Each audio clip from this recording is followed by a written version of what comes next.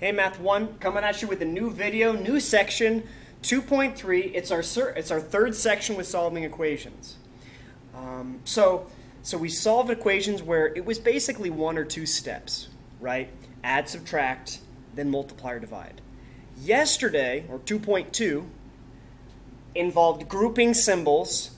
Then we had, so we used the distributive property, commutative property, and substitution to break stuff down. So I still want you to be able to solve with grouping symbols, parentheses, continue to be able to do it with decimal and fraction coefficients, and then the new skill is say, hey, what if there's a variable on both sides of the equation? Can we still solve the equation that way? So let's get started. We still have our properties of proof that we're going to use over here. And this is going to be the last section where I ask you to document the properties. Okay?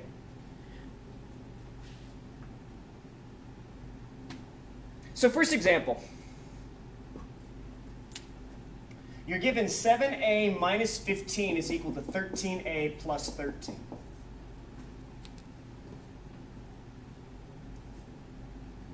Well, it would be very helpful if we could do exactly what we did from the previous section where we said, let's make it look like some number, I'll just call it, I don't know. Let's make it look like 7x plus 2 is equal to 5. All right? We want it to look like this. Variable plus or minus a constant equals a constant. If we can make it look like that, then it should be pretty straightforward because we did that in section 2.1. So how could we make it look like one variable expression on the left? Well, what if we took the 13a and moved it to combine with the 7a? We can do that because the subtraction property of equality states you could subtract any two numbers, or the same number from the right and the left, and the equal sign is still checks out.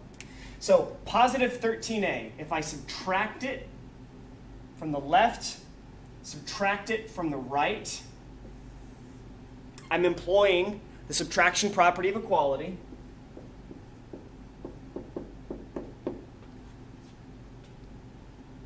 That gives me, on the right-hand side, 0 plus 13, which I guess just leaves me with plus 13.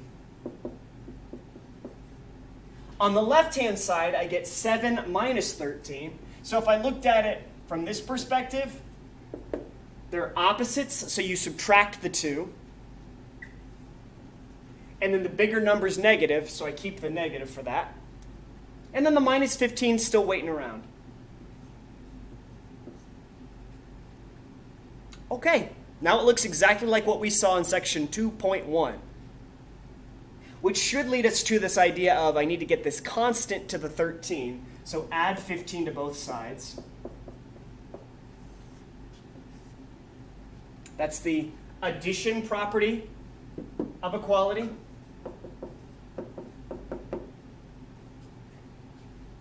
I have negative 6a is equal to 13 plus 15, which is 8 and a 2, 28.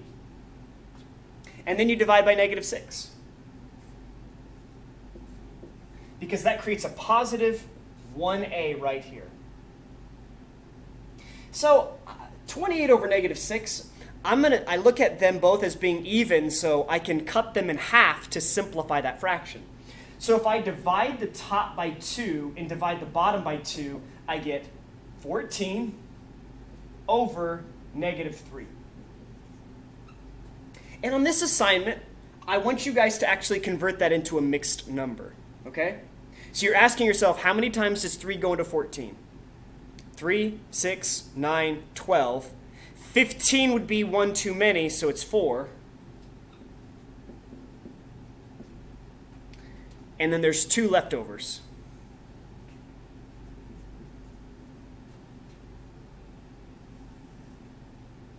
All right.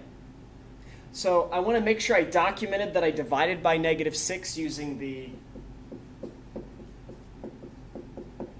division property of equality. And I'm done with the first example. What happens if there's grouping symbols on both sides?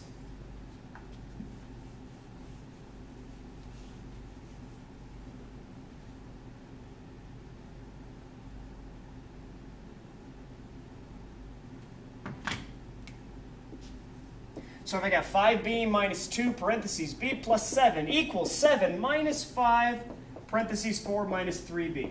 All right? I made it kind of complicated so we could see all angles of this thing. Well, like always, you have to get rid of the parentheses first because the order of operations state multiplication happens before subtraction. So you're going to take negative 2 times b. That's negative 2b. Negative 2 times positive 7. That's negative 14. The 5b on the left just stays. The equal sign is still there.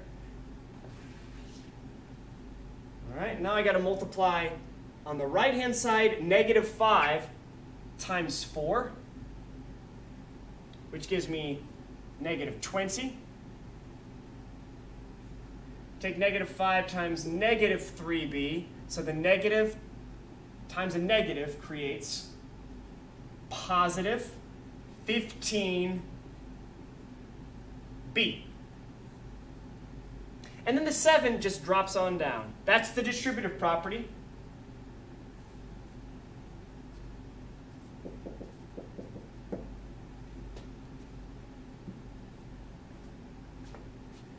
All right, now here's where we have to be very, very, very careful.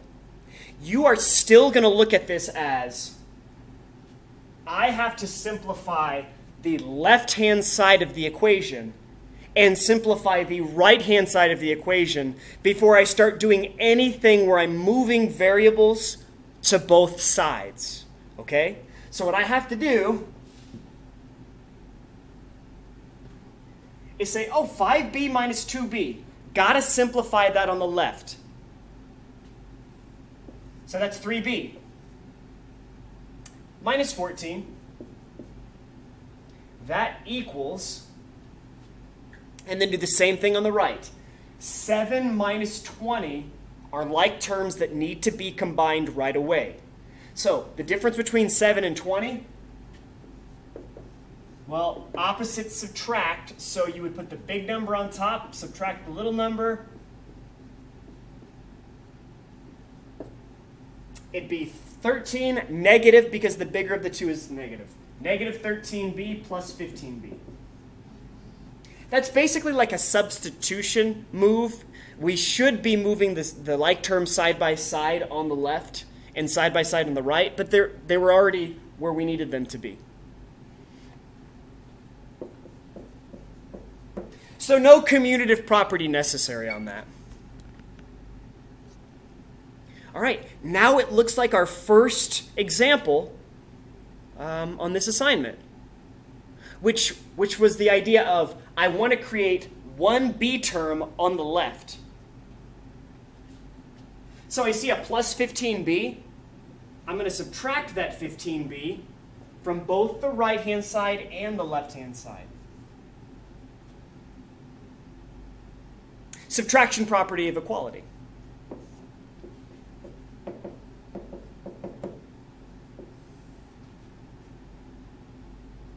Yeah, so now on the right-hand side, I just got negative 13 plus 0.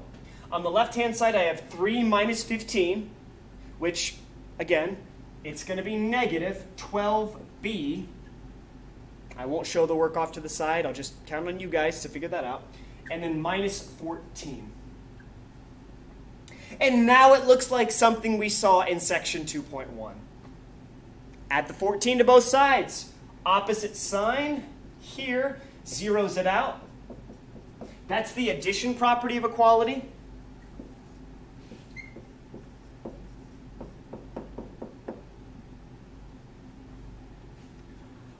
Opposite signs subtract the two.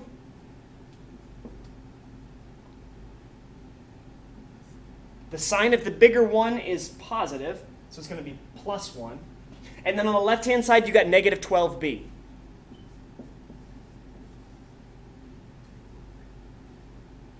All right, last move, divide by negative 12. Get b by itself. Division property of equality creates a 1 in front of the b. And then as I said in a previous video, I said this in I think the 2.2 section, if you take positive 1 divided by negative 12, here's my scratch work off to the side, my thought bubble almost. A positive over a negative is a negative, and I can't do anything with 1/12. It's not 12. It's just 1/12. You simplify the fraction as you see it.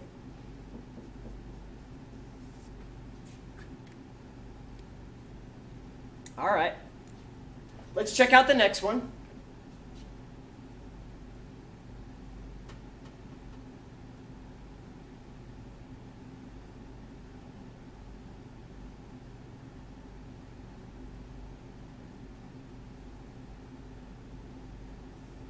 All right, it's nothing but fractions.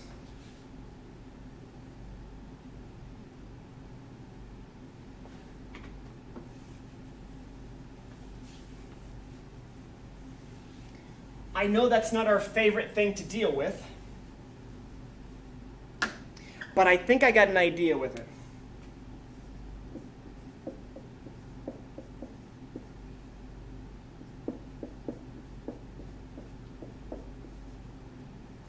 Remember when I said find a common denominator right away when you see all these fractions together? Now, you would want to get rid of parentheses first if they existed, but I don't see any parentheses here, so I'm going to instantly say find a common denominator.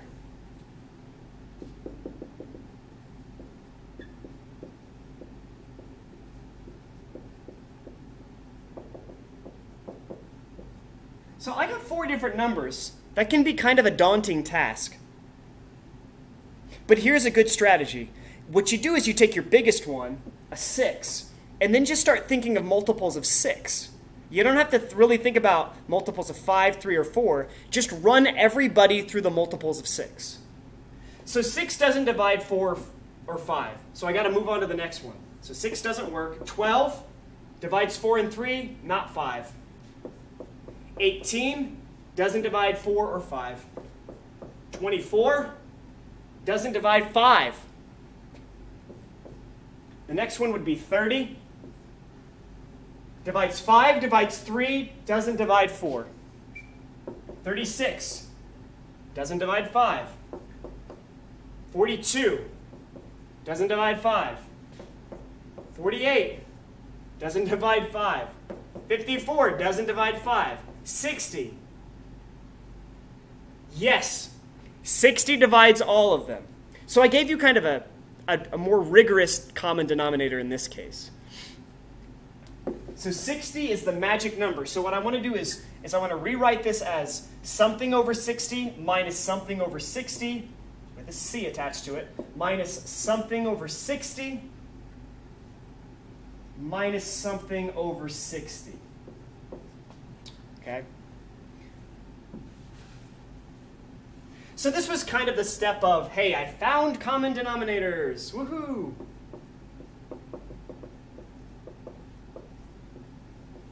And I didn't use that as a property, so I guess you don't have to document it as a proof. You don't have to write that, but I think it's helpful for you just to recognize that's what I'm supposed to do. So, here. What you ask yourself is, what do I take 5 times to get 60?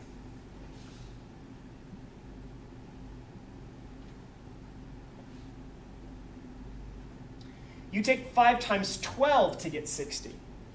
Okay? Which means you got to take 2 times 12. That's how common denominators work. You got to multiply both the top and bottom by that number.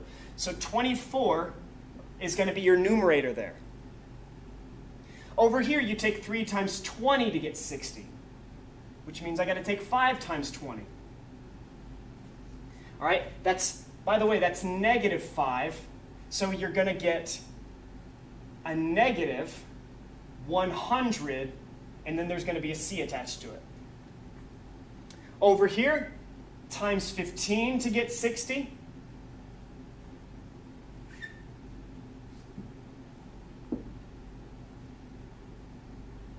So multiply the top times 15.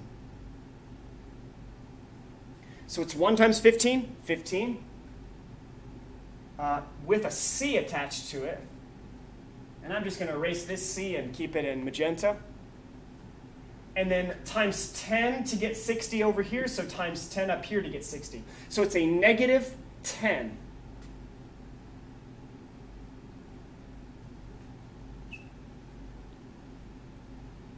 Okay. Now this is the point at which you say, if I multiply both sides by the denominator, 60, it eliminates the denominator. It ditches it right away. So you can say, by multiplying by 60, you use the multiplicative property of equality, multiplication property of equality, and then this cross cancels with everybody using the distributive property. So it leaves you with 24 minus 100c equals 15c minus 10. So that's kind of like, hey, I used the multiplication property of equality and the distributive property to get this statement to show up.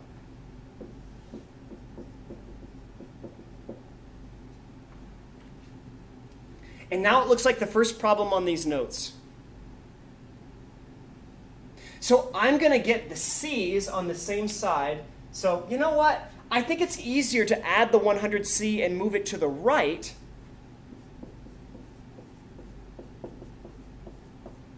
So I'm going to do that, which you're allowed to do using the addition property of equality. So that's gone. 24 on the left, 115C on the right, minus 10. And here's what I'm going to do.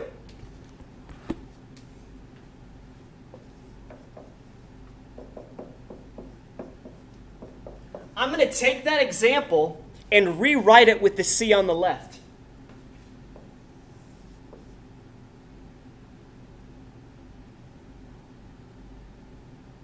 (115c minus 10 equals 24). That's the symmetric property. The symmetric property allows us to flip it around like that.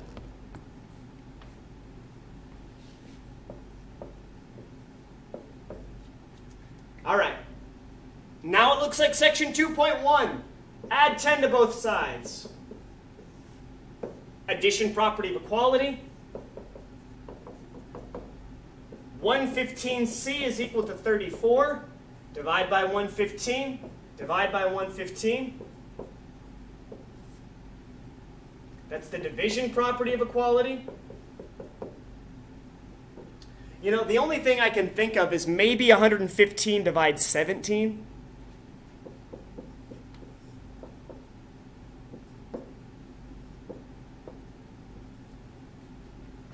And it doesn't appear to do so.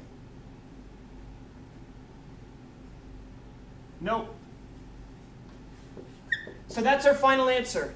I'm not looking for the decimal, I'm just looking for the simplified fraction.